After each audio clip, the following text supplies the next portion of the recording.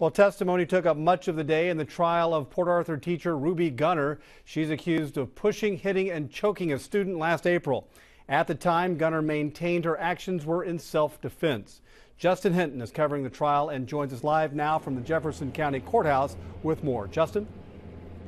Greg, the trial has wrapped up for the day, but it is not over. Jurors will be back tomorrow morning at 10 for day 2 of testimony. Now today, jurors heard from a number of witnesses, including the student claiming the assault, another teacher who witnessed it, and other school employees. The student said there were 2 fights. In the first, he says he was trying to go outside, but Gunner blocked the door. On his third attempt, he says she punched him, knocking him to the ground. He says he kicked her in the leg before going to the office. Now, a second confrontation occurred later that day in his next class, and jurors heard some of the most dramatic testimony of the day from the teacher in that classroom, Trudy Goza. She says she did not hear an exchange of words between the student and Gunner, but she says Gunner followed the student into the classroom, started wrestling with him, and said, quote, "Desk started flying."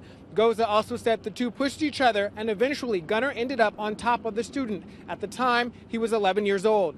Now, Goza testified she could hear him gasping, that Gunner was killing him, and you could hear her voice breaking as she explained what she saw and heard. Now, when asked by the state who won the fight, she said Miss Gunner.